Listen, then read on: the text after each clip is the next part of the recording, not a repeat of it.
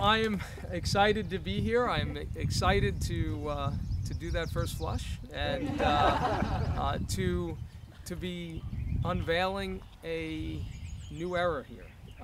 The first constructed wetland non-proprietary technology in this region, and it is the dawn of a new era for us here. You know, this is our future, and it is a future where we are saying that we will no longer accept the continual day-by-day decline of our water quality.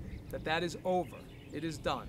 We will stop that decline, and more than that, we will reverse it. I really am so pleased to be here to congratulate the Sylvester Manor Educational Farm for this extraordinary effort.